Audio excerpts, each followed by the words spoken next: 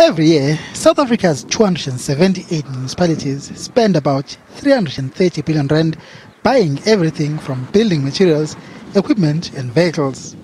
Now, Proudly South African and SALGA want to see the bulk of that money spent on buying locally produced goods.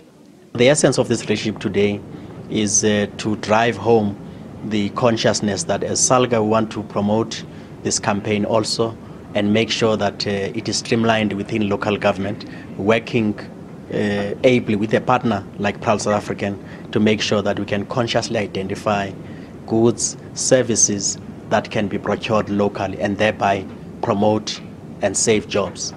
Proudly South African says the initiative has the potential to do wonders for the struggling South African economy.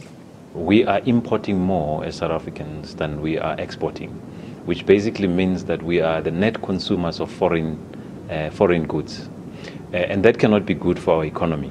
And what we therefore need to do as South Africans is to ask ourselves the question, of the products that we import into South Africa, how much of that in percentage terms can we manufacture locally? As part of the initiative, SALGA and Proudly South African will crisscross the country together, holding workshops with municipalities and facilitating interactions between municipalities and local manufacturers. Mbongini Muchwa, SABC News, Johannesburg.